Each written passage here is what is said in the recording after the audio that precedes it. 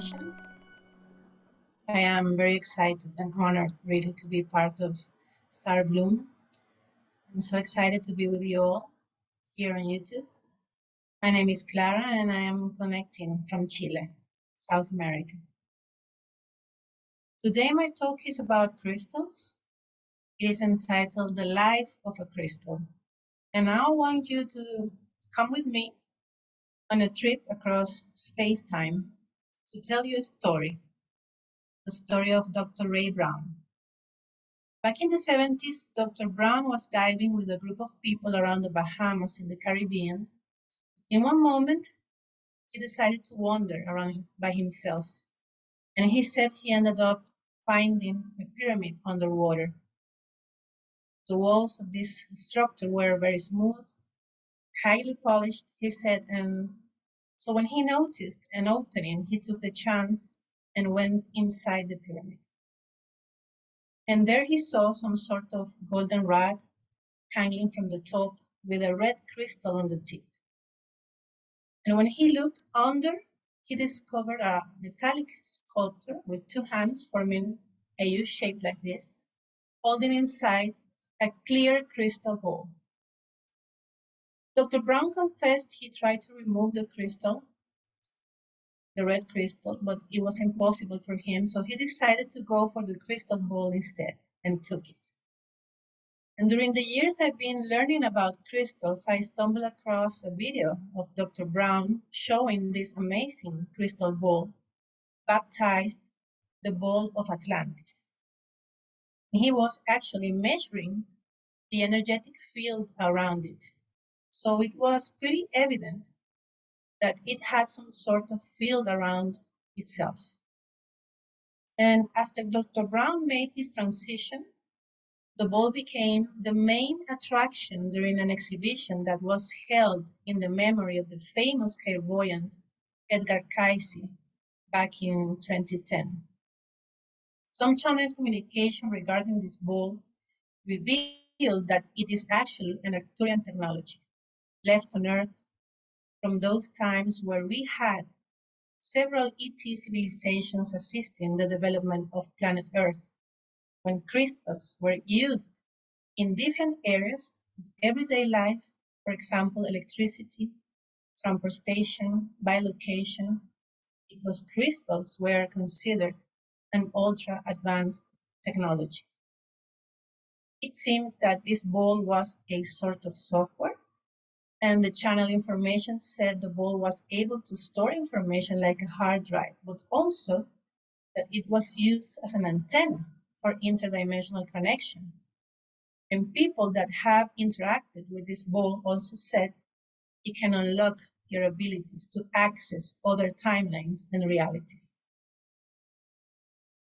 With this story, my intention is for you to expand your consciousness when thinking what a crystal is and what a crystal can do, because I am pretty sure that by now we understand they are much more than simple stones.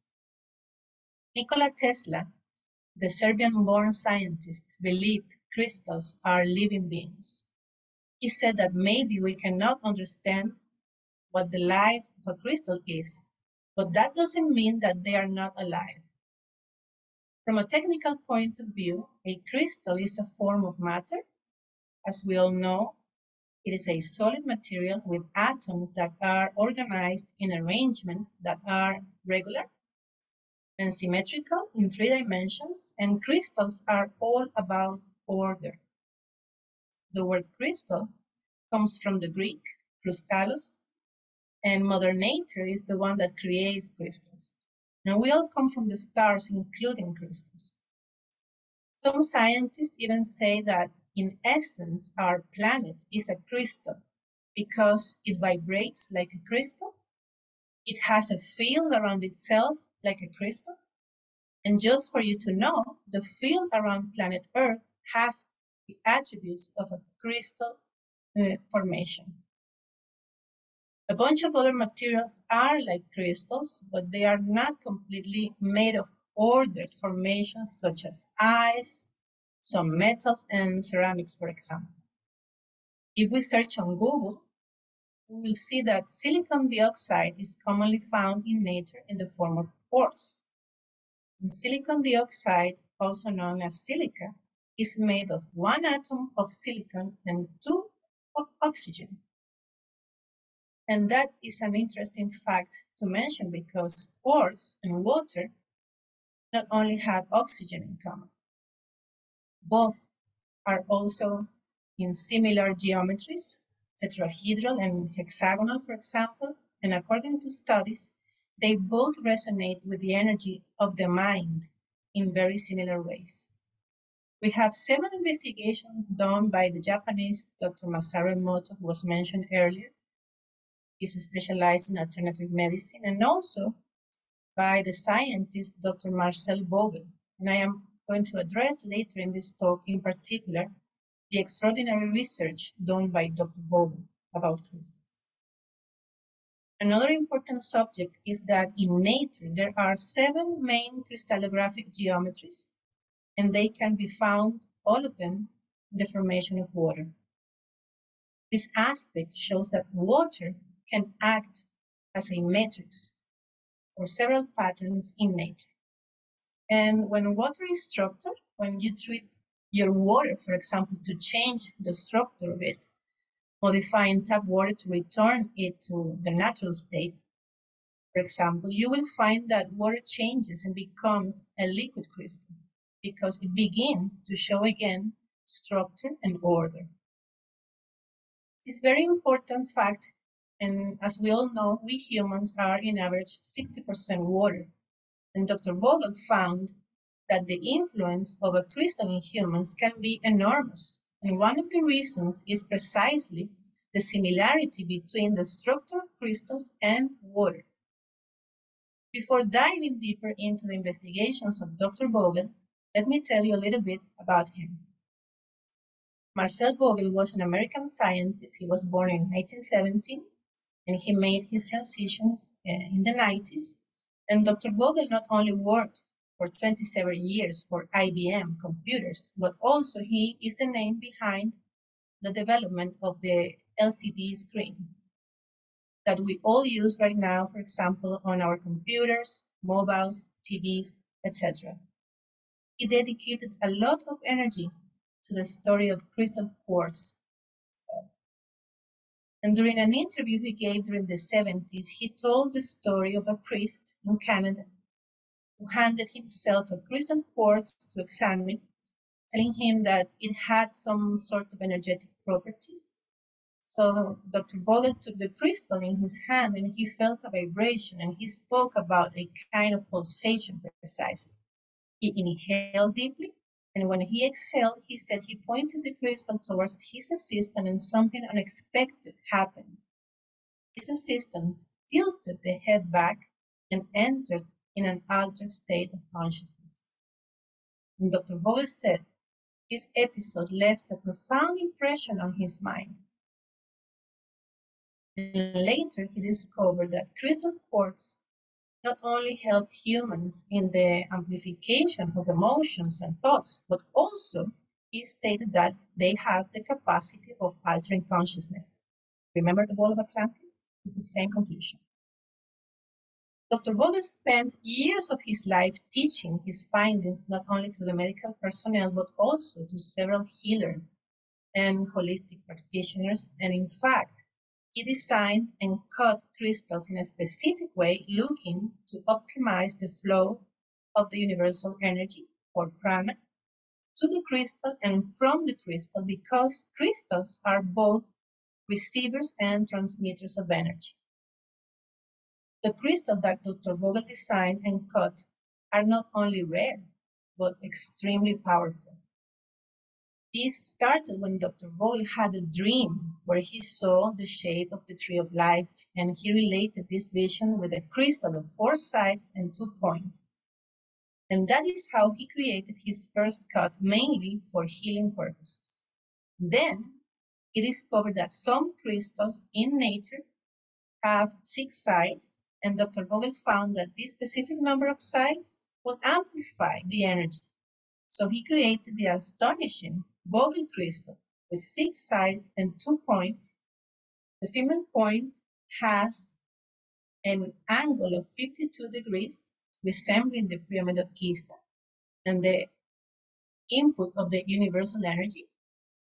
And then you have the male point has the output with an angle of 60 degrees, but Dr. Vogel also created double terminated crystals with 8, 12, and 13 sides, and other crystals he developed were intended for meditation with just one point and a flat base like obelisk.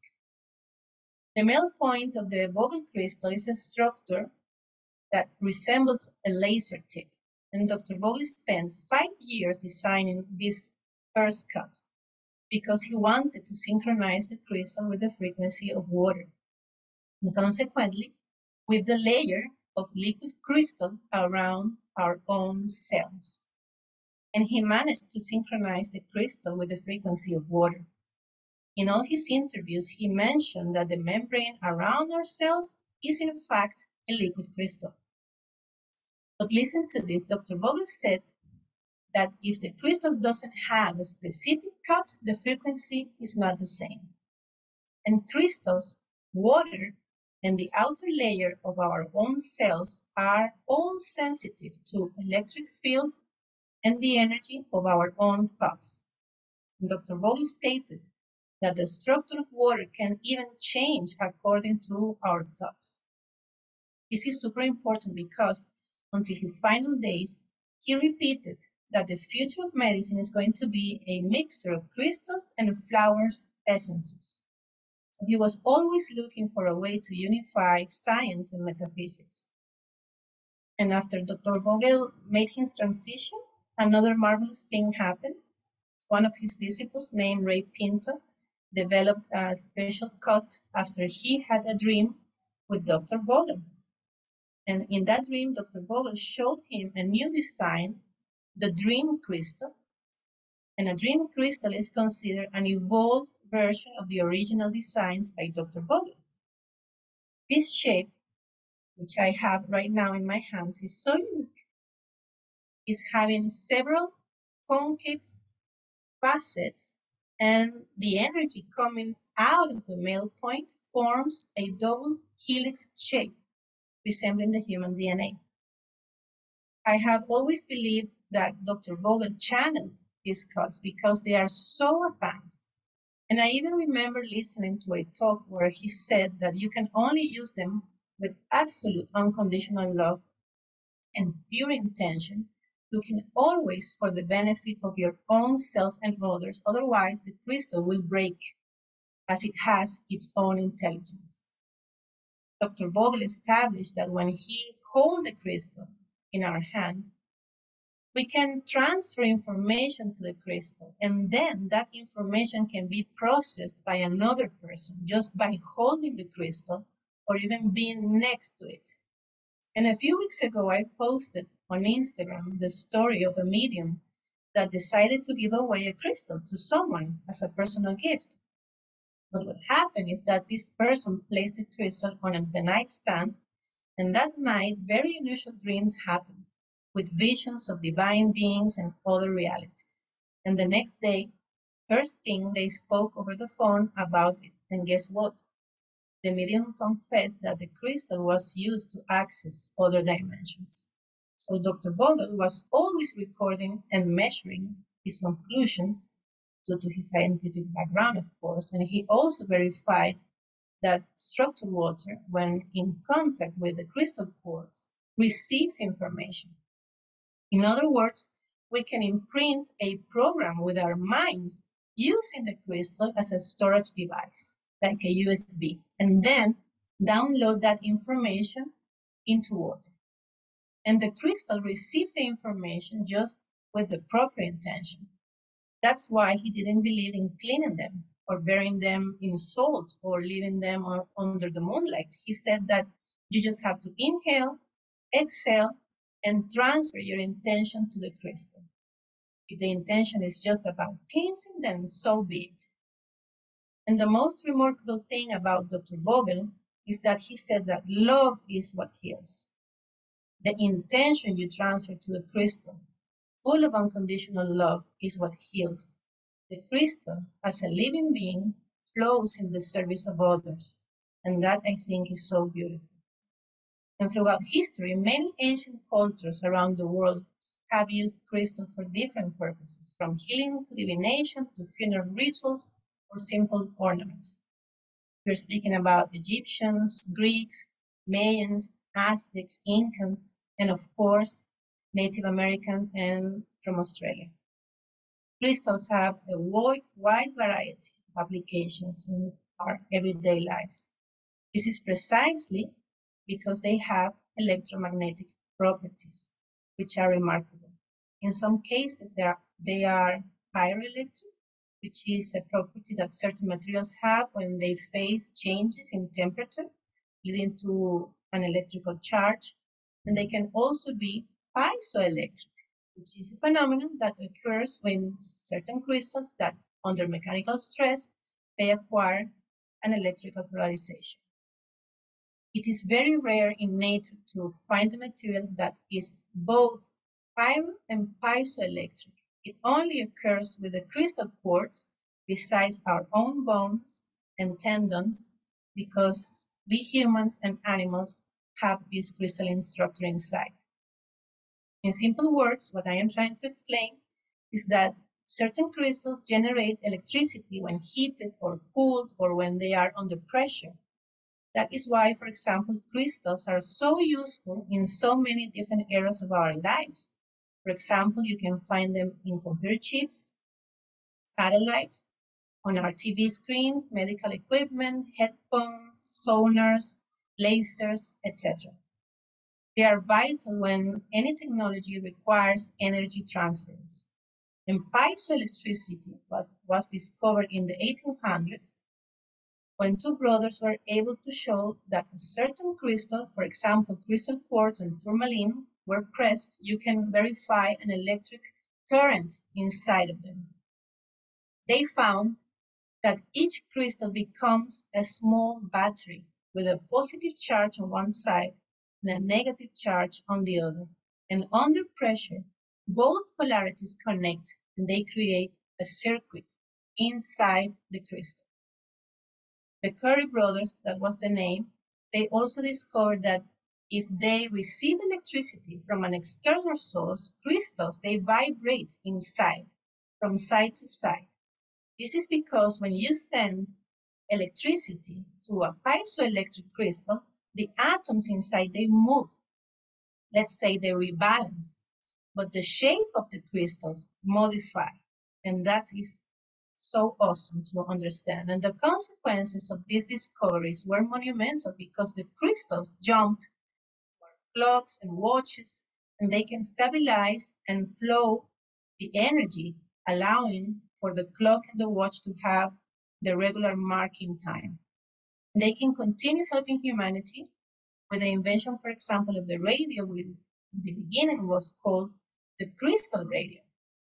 But it is in the last decades that the crystals have exploded. They are in our cars, alarms, in our sensors of airbags, for example. They are in use in the medical area, for example, in ultrasound equipment and heart monitors. In the military industry, you can have crystal, for example, in hydrophones or in the bullets that they change the curse.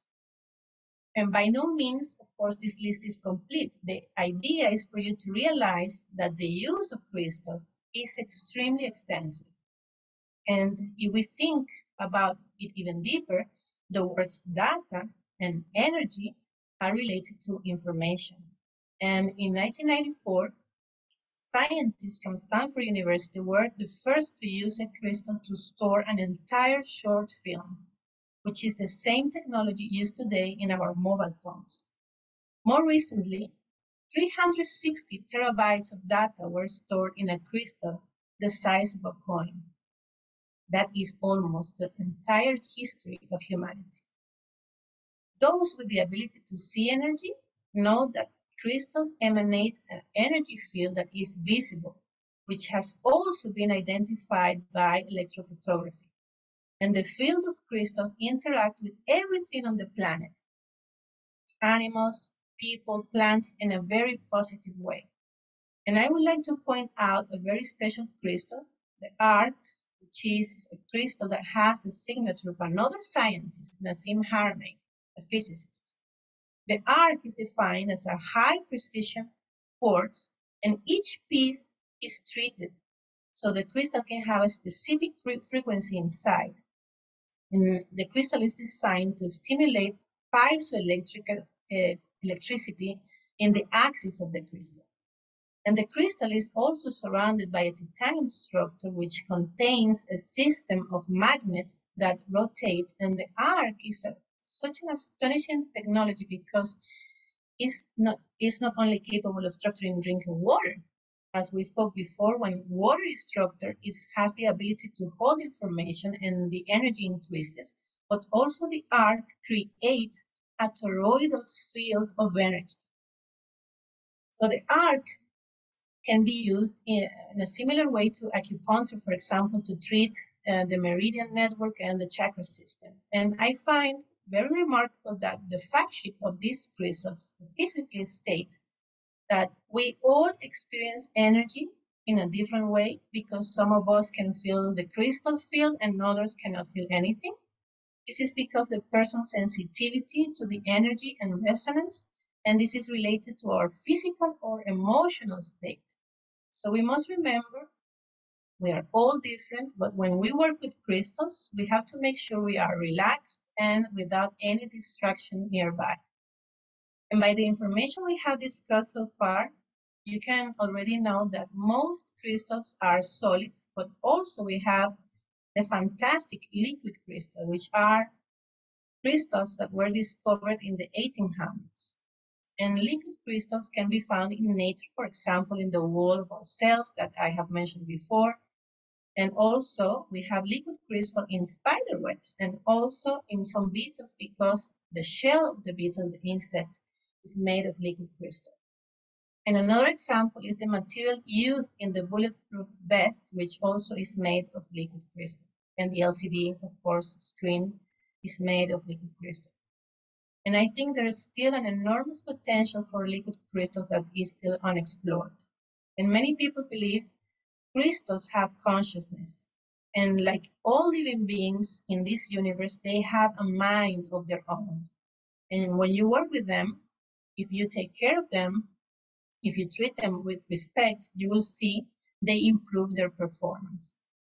And as we have spoken during this conference, they can be great partners during the healing process, but also they can communicate with us. They can give certain information to us, certain knowledge, because they are storage devices. They have the knowledge of the planet, the Akash, because they were born inside Mother Earth, and they remain there for thousands of years.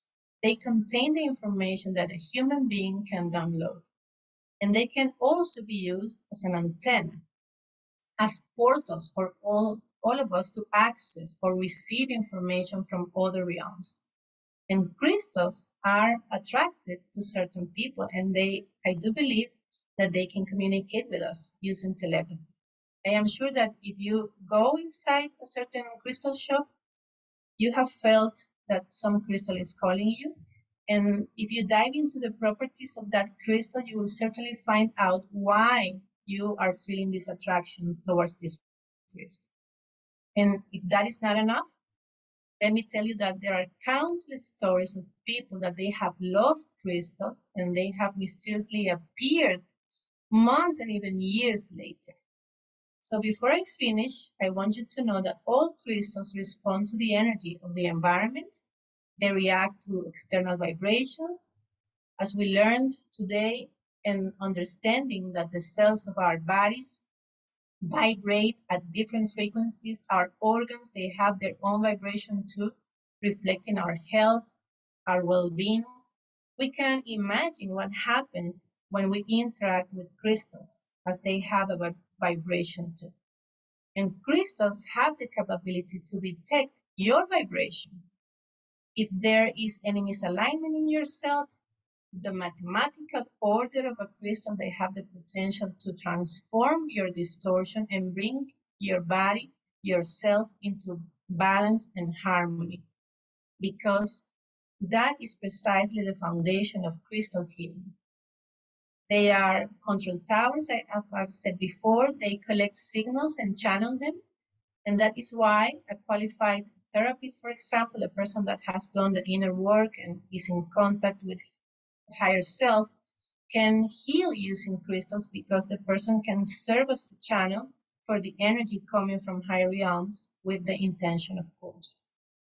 And the other important thing to mention is that different forms of matter and light vibrate at different frequencies. Therefore, crystals also vibrate at different frequencies depending on their size, their thickness, their color, etc.